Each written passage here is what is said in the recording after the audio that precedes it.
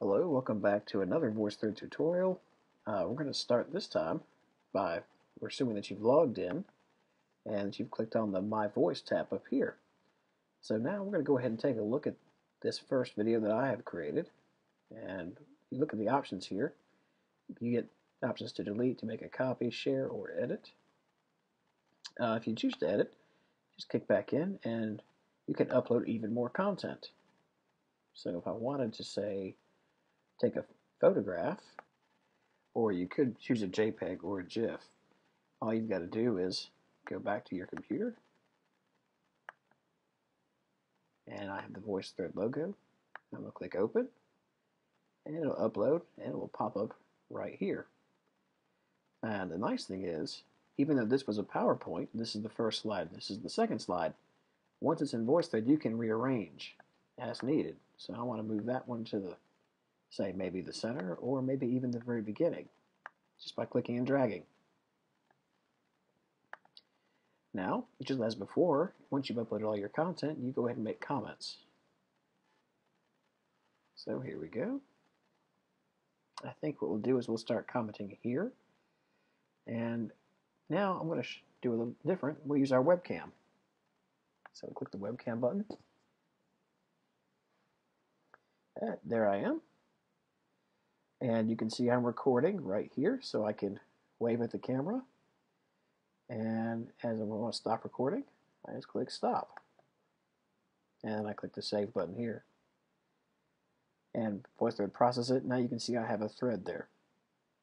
Now one important thing is if you have a classroom of say 10 kids, or 10 students I should say, you can go ahead and create multiple identities for each account. And we'll go ahead and do that now. If I click on actually if I click right here, I can just create another identity. I'm just going to add one here, and I'll call this one Student 1, and I'll save that. Then I'll add a second one. We'll call him Student 2, and we'll add a third identity. We'll call her Student 3. And it's almost like Monopoly pieces with these different identities. Now I'm going to click Done. I'm going to close that. And I'm going to change my identity now. And I'm not going to worry about adding a photo. Now if I make comments on this slide with a different identity, this is what happens. This time I'll just record audio. So now we're talking, and all we have instead of the video is just straight audio. And you can see it's capturing right there. So now we'll stop recording. And we'll click Save. And now we have two small threads. And there's a third option. Rather than do audio or video, I'm going to go ahead and type this time.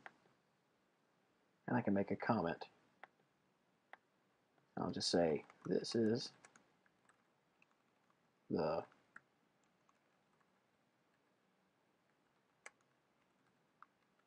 that's the VoiceThread logo. So now, by clicking on the different pieces, you can see how it just kicks over.